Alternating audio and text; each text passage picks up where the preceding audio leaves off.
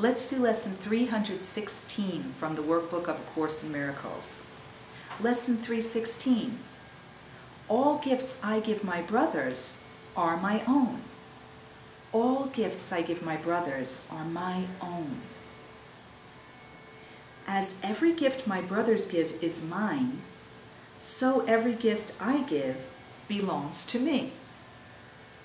Each one allows a past mistake to go and leave no shadow on the holy mind my Father loves.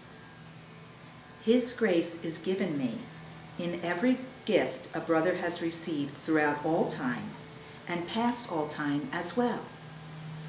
My treasure house is full, and angels watch its open doors that not one gift is lost, and only more are added.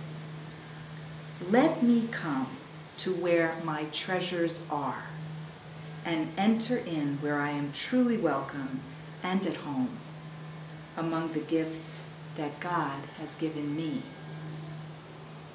Father, I would accept your gifts today. I do not recognize them, yet I trust that you who gave them will provide the means by which I can behold them, see their worth, and cherish only them as what I want. Lesson 316.